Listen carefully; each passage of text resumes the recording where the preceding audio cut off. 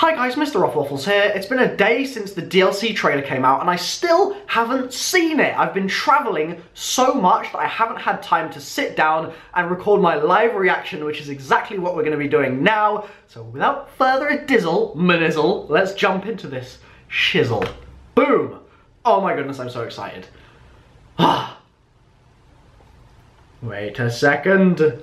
Let's get the sound. There we go. Okay, Dempsey, liking it. Gondola. It certainly looks a bit chilly. Right, yep. I'm liking it. That looks like a playable area, that does. Okay, that's cool. Nice, he said the name.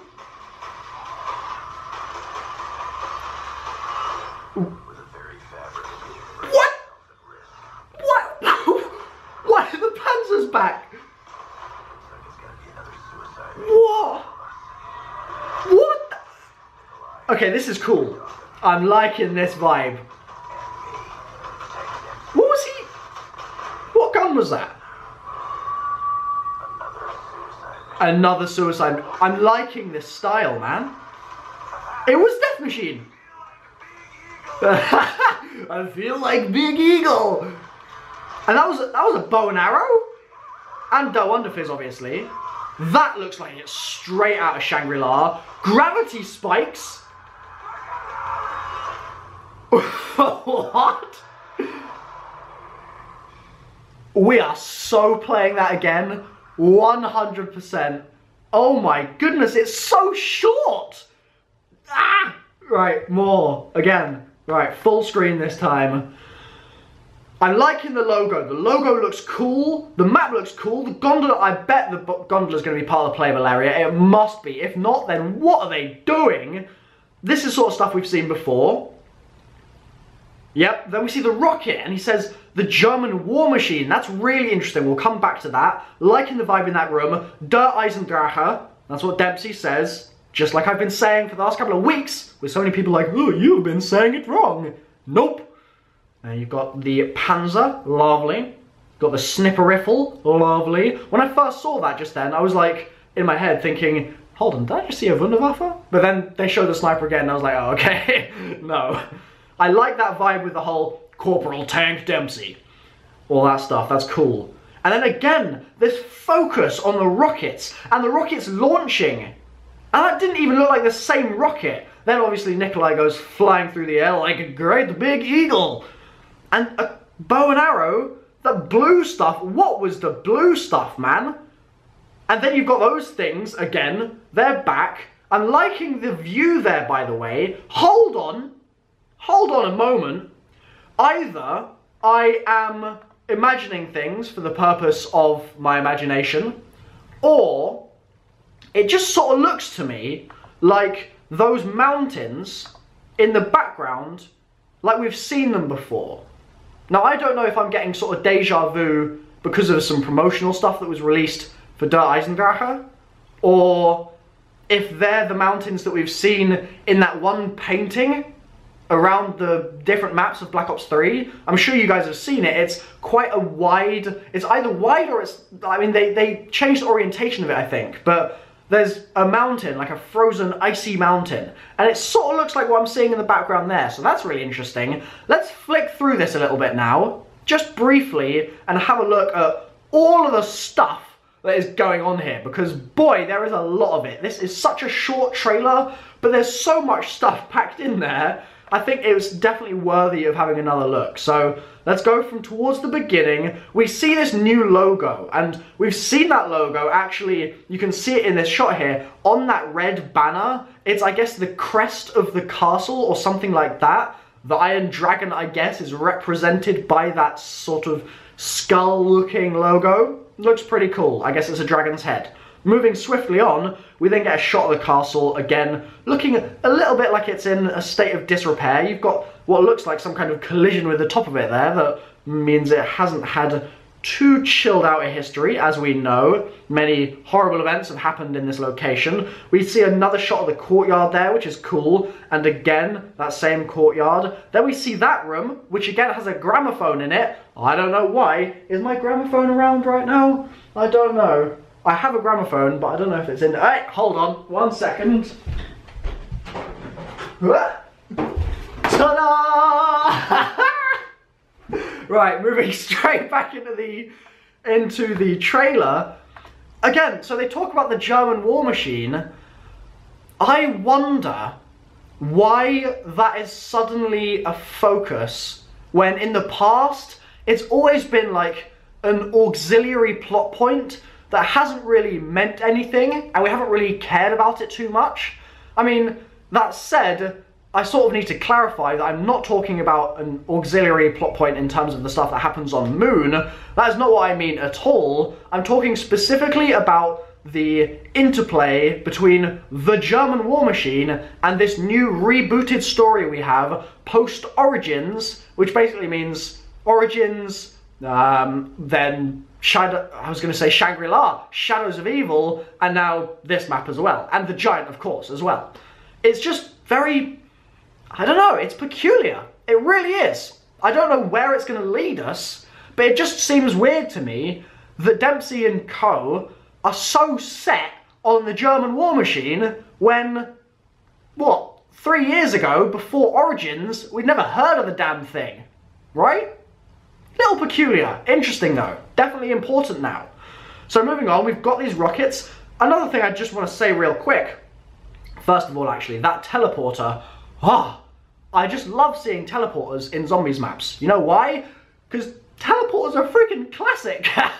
You cannot beat a standard run-of-the-mill teleporter. This is the exact same design that they've used in the Giant as well, by the looks of things. It looks extremely similar to the one that we see in the Giant cutscene, so I'm liking the look of it very much. Looks really nice. This room with the celestial sphere with the iron cross on it at the top looks very nice as well. I'm liking this machinery that is in there and this stone dragon that there is in the background. I don't know what this machinery is going to lead to. Is it sort of a bit like a numbers station? Are they monitoring the outside somehow? I don't know. This shot is cool, seeing Der EISENDRACHE written out like that. I will definitely cut that out and use that for plenty of thumbnails, no doubt. You can see the mystery box light, of course. You can also see a hole in the building on the left, so that's going to be a playable area. That's not going to be not playable. That will sort of lead onto the path that goes up to the castle, it looks like. And you can also play it in the bottom right there because you can see some rebuildable barriers, which is cool. So the map is small, sort of relative to Shadows, but certainly not very small. It's got plenty of space. And then we see the Panzers. What on earth are the Panzers doing here? For real. Like, bruh? This isn't Origins. A, the Panzers were kind of annoying in Origins because the damn claw was so just... I hate that claw so much. Deary me, and sometimes it wouldn't work and you'd just die and it was just like, I'm just upset right now. But at the same time, in terms of the story, whoa, my voice was like, story! In terms of the story, I think it's really interesting that they're back again. Because we saw them in Origins, and now that we're seeing them here, but we didn't see them in the Giant, I'm sure there's something we can figure out in terms of their relevance and what exactly their meaning is and all that good stuff. Very peculiar that they are back here, very much so. Liking this shock wave going through the zombies here, this lightning bolt, very cool stuff. Those traps, I guess, just look beast, so that's a positive for show. Richtfan wielding his weapon. He's going to snipe some zombarinos. I guess that's their way of replacing the dialogue from previous map pack trailers where they'll say, we're catering to all sorts of player here. We've got long range, we've got short range, we've got tight close quarters and much more open combat areas. They used to do that all the time during Black Ops 1, and I guess this is sort of a way of them saying that without saying it. So pretty cool, I suppose. Nikolai looking rather unhappy there. Sergeant Nikolai Belinsky, Dr. Edward Richthofen, Captain Takeo Masaki, and Corporal Tank Dempsey. So we actually see him holding a death machine. Obviously, first we see this shot. You've got your gobblegums there. You've got these doors opening. And this is a really cool shot. It looks like this rocket is literally going to launch at any time. Like, it just looks like it's about to set off for wherever. Now, I wanted to come back to the rockets because I don't think that these rockets are actually going to be going to the moon. I just don't see it happening. I don't think that the design is right for that to happen. I think that if the rockets look like the one that we see in Ascension, for example, then maybe, then I could pass judgment and say, you know what, that could happen. But these rockets are very distinct from those rockets, right? And I don't think that these are necessarily meant to be going to outer space, which means maybe no moon. That said, I don't know if we can teleport to the moon. I mean, for goodness sake, Maxis has been in a tunnel underground and has then been plucked from his position by other people. He hasn't even teleported himself. He's done that before, so we know the technology is there, albeit it's there in the future of the other timeline, not of this timeline, which is an interesting little caveat, I must admit. Let's move on. I'm not sure if those rockets are going to be going to the moon. They do look very cool, though. That doesn't look like the rocket that we just saw. That is a different design. What's going on there? I'm going to have to look into that a little bit more. This is cool. We see Richthofen sliding along there. And then the death machine. What? What? The death machine, for those of you that don't remember, was the Easter egg reward. At the end of the Ascension Easter egg, each player would get a death machine for 90 seconds. And that was it. And a lot of people thought that there was more because of that, because they were like, surely after all this hard work, it actually ended up being, surely after all this data mining, unfortunately, surely there must be more to the Ascension Easter egg. Unfortunately, there wasn't, and there isn't. But that was the reward regardless. We're now getting death machines back on this map. Thank you, Treyarch. It's cool to see that sort of thing in the game. That said, I don't know if it's going to be particularly viable because the LMGs in this game, like if you're playing with the Dingo, for example, you'll notice that if you aim down sight and start shooting them zombies, you sort of slow down. So with a death machine, you're going to be absolutely crawling around the map. You're going to be in prone the whole time, but standing up. You're going to be moving that damn slowly. So I don't know how that's going to work. Maybe there'll be more mobile in this map. I really don't know, but it's cool to see them implemented regardless. I like the jump pad. That's a sort of shout out to Moon, I guess, in a way. Another interesting shout out to Moon. We've had so many of them. That's another one, I suppose. Even more contraptions. What a game.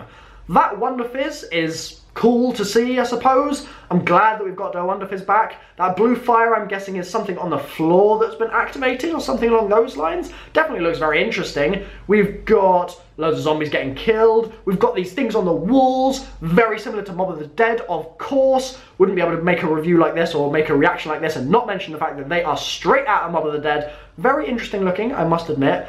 And overall, and then gravity spikes, kaboom, zombies go flying, they all ragdoll, mwah, perfect, I love it. So, without further ado, I'm going to probably end this video here. It's hard to say, this trailer's been really weird because I'm actually getting to the end of my time limit here, I've got to be really quick. It's weird because it sort of just left me wanting to see more. I feel like that was such a tiny tease, I just need more, right now.